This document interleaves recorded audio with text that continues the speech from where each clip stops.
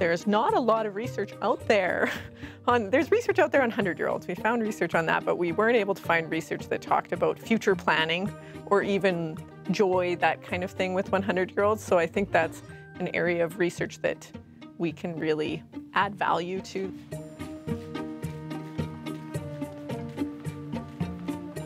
And I'm hoping to see older adults that are not waiting to die. Yeah. The centenarians that are saying, I still have time to do some of the things I want to do.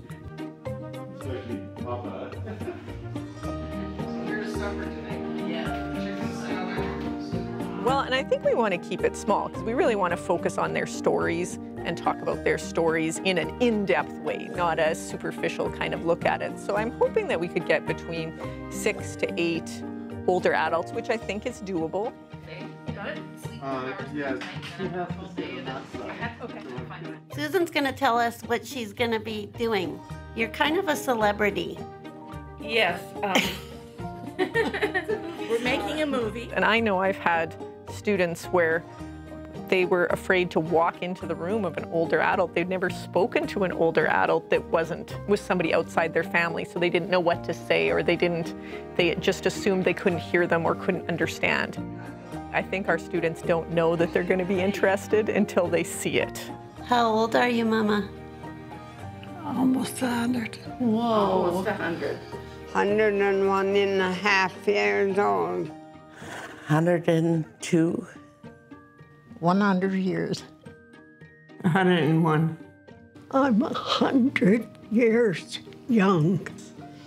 I was born on the farm.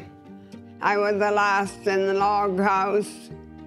1919, I was born. So were you born in the hospital in Melville, or were you born on the farm? Farm. On the farm. Wow. I don't remember it.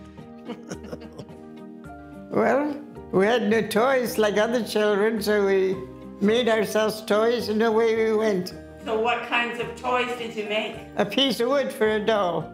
Oh. Well, that's true. Yeah. Yeah. It was a very happy childhood, very busy, very involved in sports and music, church work, community work. You were a great skater, Mom. Oh yes, skating was my passion. I was a speed skater all my life, actually. Really? Every time there were races, I was in them. Tell me about some of your favorite memories from your childhood. It stumps me. Walking to the corner store and then buying me an ice cream. What are your favorite memories about growing up in Winnipeg? Oh, Play ball. Baseball? No, softball. Softball. And I liked riding a horse to bring up the cows for the milking. Tell me about the challenges you faced growing up. Whew. There was lots of them. But, yeah, it was tough. It was work. Well, we were waiting for supper, and I had nothing else to do, so I wanted to kick the ball. So I said to Ralph, I'll give you a black eye. Well, the pot went through the window. The ball went through the window. Oh, dear. We'd go playing ball, and on the way home, when there was the one hill, we could see all the cars in the yard already. Because why was there cars there? Because my mother would always ask everybody out to the farm. Well, we had to help with feed them all, and they came for a meal. And grandmother was known for that, and Mom often said they would just cringe when they saw the cars. The last hill when we come, we could see the yard full of cars. That was it, enough to lie down and die. You did grow up in the Depression. Well, so there wasn't a lot of money. I didn't know it was a depression, really. At that age, you don't realize it.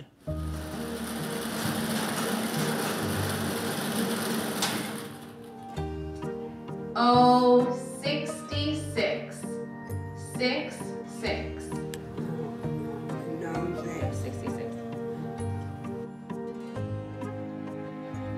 What is that? My 2 horses. Oh, these are your horses? Who's the lady in the picture? Is that you in the picture? Mm-hmm. Well, we took the cream to town, the eggs, to get some living. B5.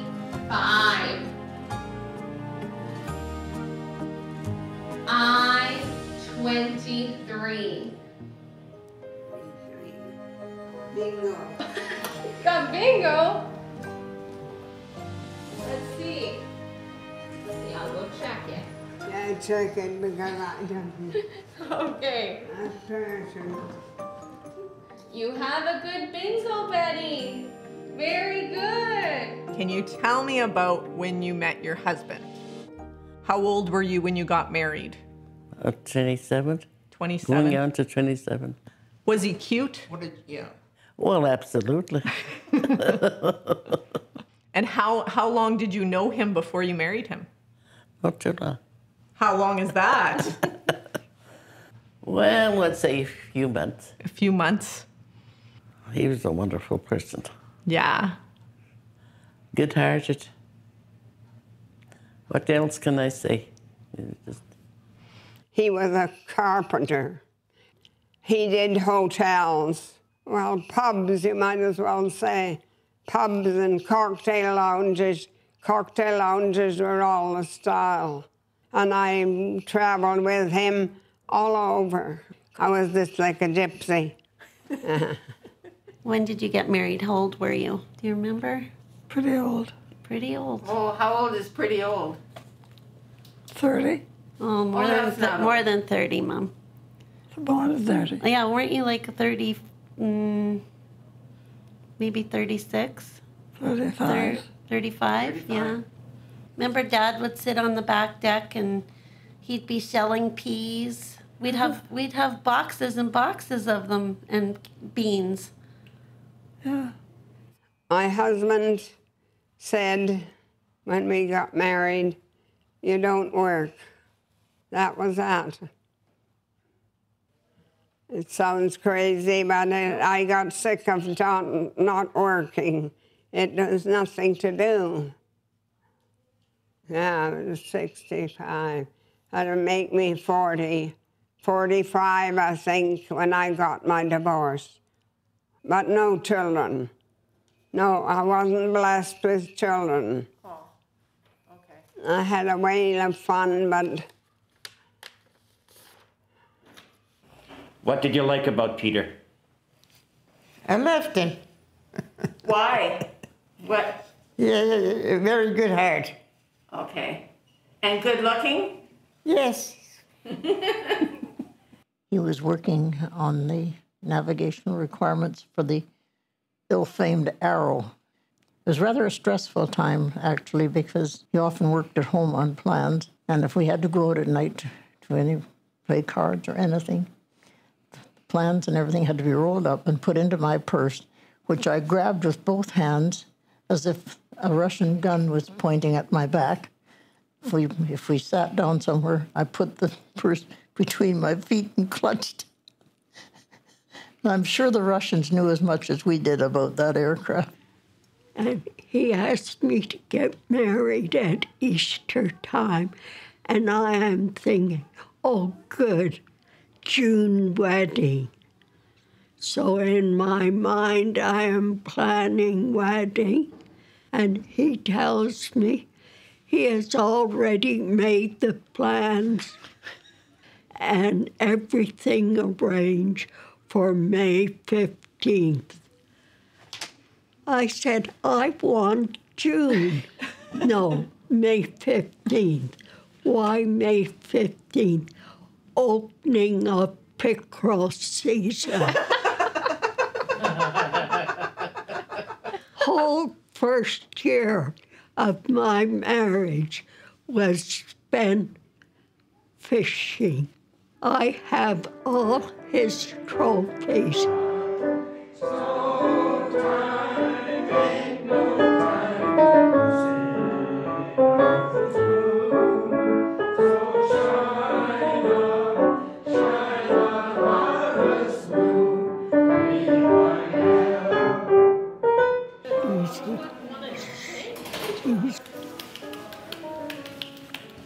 Isn't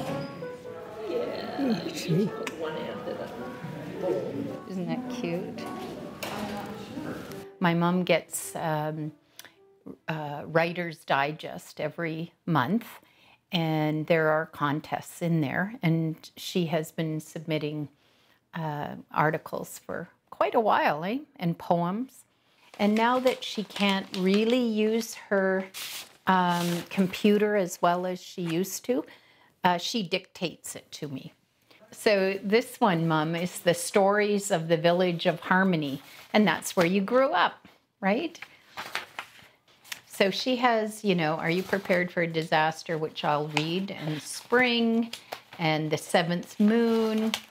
And then, yeah, and then she has one, Dog and Dog Breeding of Dogs. So she's written about her loves in her life, right? The season of fall is near at hand. Chamberlain travels to foreign land. He travels with hat in hand, peace in our time, his favorite phrase. Peace is gone, Poland ablaze. She wrote this about World War II, and it is now one of the poems that is located in the War Archive in Ottawa. Disaster at Dieppe, more dead on the shore. Britain rallies, boats of all sizes. I moved off the farm when I was just about 27 years old. You would have been on the farm then during World War II, right? That's where you spent World War II during that time. Yes. I know when my husband was shot down, he landed in a tree, and when the first house he went to, they were collaborators and threatened to call the Germans. And the next people took him right in, and they had small children, you know, they risked, because if the Germans found out, they would shoot them, burn their house down, and that would be it. You only got so much sugar, so much coffee, and we weren't the only ones. There was lots of other people too. During the war years, I worked on caps and detonators. My job was to draw a line around the top of the fire channel and then put a paper cover on top, then pass it through a hole to the next operator. I never knew what she did because we were not allowed to talk. He rode into Paris on the back of a turnip truck. They were hidden in an abandoned cosmetic factory by a Paris policeman. Finally, they got a guide who would take them through the Pyrenees. I turned yellow on my skin, tetral poisoning, and they transferred me to General Motors on war work. And I worked on the Lancaster bomber. That was going to end the war. Okay. So I'll open the door. Oh boy, it's warm out here. You can go down there. Yeah. Okay.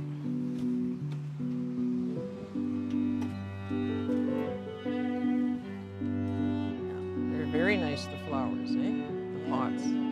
What were some of the challenges you faced as an adult? When I had a family,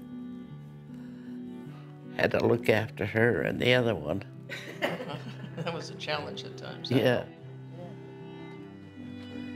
So you were trying to raise kids and your husband was unwell, so how did you manage that? I'm still here. And then you've been single, you never remarried or anything? No. If you're married once and you love the guy and all that, It's hard to forget him and go back to another person. Standing and watched a big hailstorm come. That storm, you looked up, you'd never seen the sun. Just a round ball. So how old were you when your husband died? 34, I guess. 33, yes. How old were your kids? I was 4. 7. My son was 4. Wow, so they were just bitty. I went to France after my husband died every year because he'd been a member of the Royal Air Force Escaping Society, which is a group that's formed to look after the people who looked after the airmen who they were hiding in France during the war. I'm so hard of hearing. Okay, can you say a little bit about when Dad passed away? Then I was lost. I had a son. He had a brain tumor. They gave him 3 months to a year to live. He died at 28 of cancer. I'm sorry to hear that. Yes, very sad. I had my own accounting, and then when the children were old enough to be in school and left there, I joined the income tax department. And how long did you do that for? Till retirement. Wow. That was. And did you retire at 65? Yes. Just before I came in here, I had a letter from the federal government asking me if I would please come back to work as an administrator. When did this happen? Just before I moved in here. That was crazy. Well, I don't know. It takes a pretty incredible person to get a call at 97 asking them to come in and fix a computer system. It takes a pretty stupid person to send out the call. So you're still doing people's taxes? What they do now, they put them wrap their papers all up in a grocery bag. So even though they can't see you in person, they bring their taxes in a shopping bag? That's right. And they hand them to you and you do them for them? And then I give them a phone call.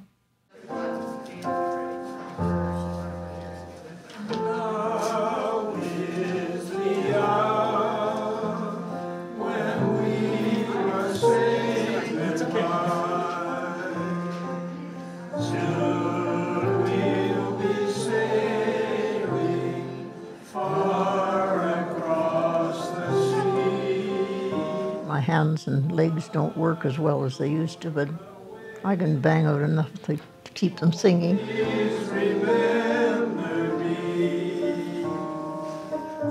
it. 8, 9, and 10. Reverse it. 10. You usually like to go to exercise? And apparently you're very good at it, aren't you, Mom? Oh, I don't know. I just do what I can. Yeah. I don't overstress myself. That's okay. Describe what a regular day looks like from the time you get up in the morning till the time you go to bed now. Time I get up now, go to eat, walk around. There's nothing to do. I got nothing to do. I have to entertain myself. So I'm playing cards, cheating sometimes. I like cheating with myself. Yeah, cheating myself. That's the best. That's grand fun. Boring. The pandemic has a lot to do with that, because up to the time I came in and up to the time the pandemic started, I had scouting events going on all the time, singing events. I never had a dull moment, it seemed. Okay, just say what you do during the day. Nothing. Nothing? Nothing at all? You have visitors? people come to visit you? Yeah. I don't know how to put this, that we have had homes. And after you've had your own home, it is difficult to not have your home. Yeah. So does it is nothing against this place because they are really good. It is within ourselves that we have seen a better time. Do you enjoy your life now, Mary? I can't complain. Is there anything you wish was different? No, No? I'm quite contented here. I think my favorite memories is like just having her with my kids, and she came to Disney World with us. Like, I mean, she was 85. Like, that's a really, really awesome memory.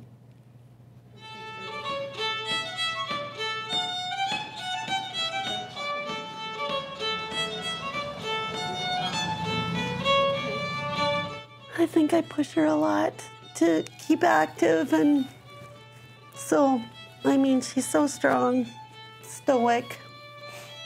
I bet you she was 90 and she would walk from her house to my house, so that's about 2 kilometers. These are happy tears.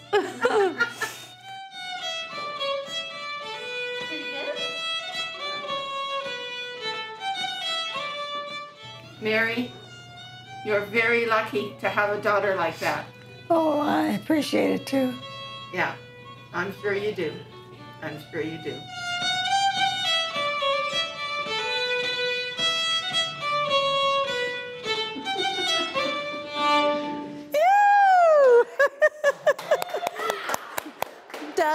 My dad would always, "You!"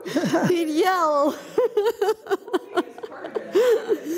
That was good. Are you out of breath? No. Yeah, that was good. What would you like everyone to know about what it's like to be 100? Not the most pleasant life. Well, first, stay happy. Stay happy. What's there really to complain about? The good food, nice people. I'm glad I'm here yet, and still know my family and everything that are still with me. That's all I can wish for. It is a gift. It is a gift. Mm-hmm. Why do you think you lived so long? Well, I guess I was lucky. I never expected to live this long. There's no one to whom I can say, "Do you remember?" That's one of the saddest parts, but the fact that I can see my children, my grandchildren, and great-grandchildren growing and succeeding, it's wonderful to see all these things. Enjoy the years before you get to 100. Then you've got memories. We ate on the floating restaurant in Hong Kong Harbor. Wow. How many people can say that? So I heard a rumor about you that you went to the casino in a cab. I heard you did it at like 98, that you left here in a cab. And they didn't know where you were. Is that true? Could be. Could be. What's your favorite slot at the casino? Anything, a good machine. A good machine, one that's going to get you money. So I heard that you went out in the cab and then and told them that your son was going to meet you there. But he wasn't. He wasn't. No. Were you being sneaky?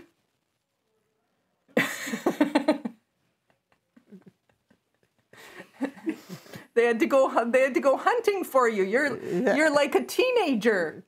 Oh, can't act like a teenager. You can't act like a teenager? No. No, why? What did you do as a teenager that you can't do now? Well, you gotta act at your age. Oh, really? Yeah. Oh, that's no fun. That's the story. That's the story. What do you think a 100-year-old should act like? Like that? So nothing. You think? If you could go back and relive your life, is there something you'd do different? A lot of things. So can you tell me what those were? Name one. Just say one. I wouldn't work as hard as I used to. On the farm? You worked hard on the farm. Yes, you did. What would you like to do if you could do anything today? What would you do? Go to his place, look in his garden. And go do a garden with him. That would be lovely. He's got a lovely garden. Can you tell me about any goals you have for the future? Just keep alive. Keep breathing. No, none. None. Any what? Goals. Goals for the future. Give me your kick and I'll go out. No, not really. I would be happy to go. You'd be happy to. Yeah. 100. You're not eager beaver to make it to 103. It's not up to me, my dear. Anything? And you got any ideas of something you'd like to do? What should I do? Well, you could come and visit us. You know, we come to pick you up now that we can again. We could drive out and you could see the old farm place again. Yes, I'm going to piano concert of my grandson. And so what are your hopes for the future for yourself? That my physical condition doesn't get any worse. Because if I lose my mind or lose my physical ability,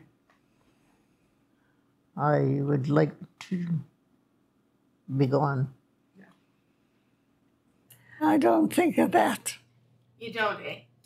No. Just one day at a time? Just one day at a time. I hope I can kick the bucket before I get some damn disease or sickness. I don't know on the base. I'm looking for the bucket. What are your hopes for the world, for the community at large? Well, as a scouter, conservation and the environment are big, big things. We started our environmental studies 150 years too late, and I don't know if we'll ever catch up or not.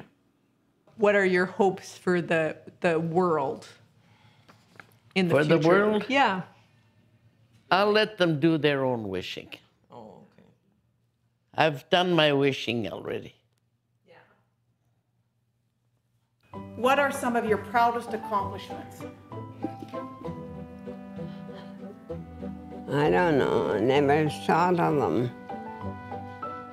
There's lots of bad stuff and good stuff. 2 healthy, loving children. Why are you proud of us? Because I love yous. What were some of your proudest accomplishments? You don't know. Raising 2 nice children. That's my best accomplishment.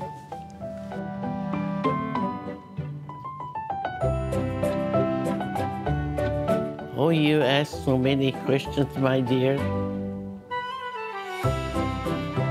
I don't care who you vote for, but vote.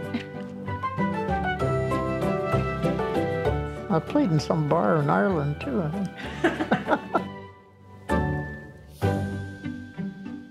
How did you live to 100? She'll say, well, one of the aides said that my mom said, lots of sex.